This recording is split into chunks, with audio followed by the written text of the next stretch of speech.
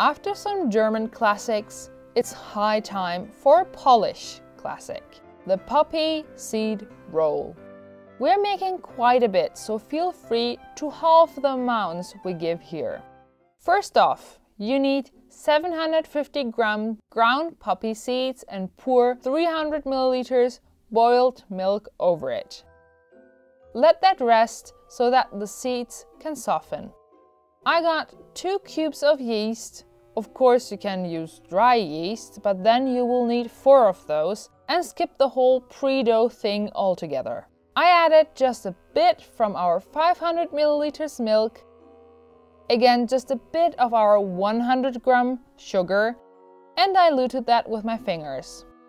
Then just add a few spoonfuls of our 1 kilo flour and let that rest to activate. After about half an hour, add 2 eggs, the rest of the milk, the sugar, 150 gram butter at room temperature, and almost all the flour. Then knead it thoroughly until you get a non-sticking dough. I like to gradually add the flour until I achieve that kind of consistency. Like I said, in total I needed 1 kilogram, but you might need a bit more or less.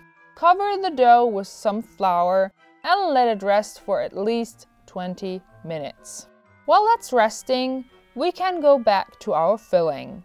Add 200 gram sugar, 1 package of vanilla pudding or 2 tablespoons of starch with some vanilla extract, 2 teaspoons of cinnamon, 3 eggs are enough, I added 4 as they were pretty small, 100 milliliters heavy cream, and finally a few drops of almond extract.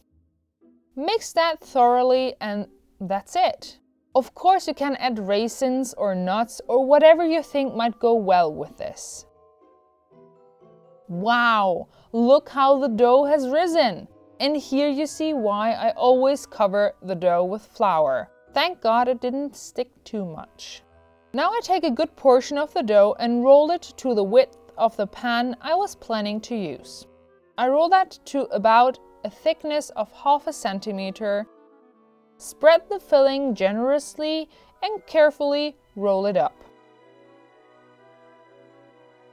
While I'm preparing the other rolls, I cover the pan and let it rest in a warm place.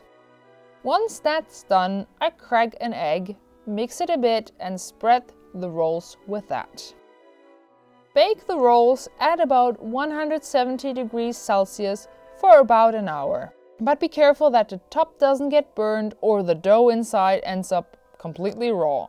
Happens to me, trust me. I actually set the pans a bit lower after 45 minutes and even lowered the heat a bit so that no burns would happen. As soon as this delicious treat has cooled off, you can dig in.